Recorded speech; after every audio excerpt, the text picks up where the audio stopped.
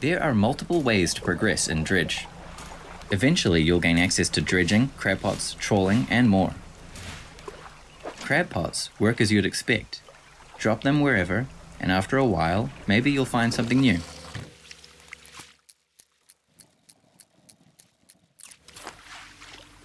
There are a few things that affect your chances: the quality of the crab pot, the area it was placed, and the depth.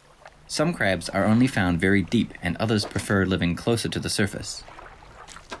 You can find all this information in the in-game encyclopedia.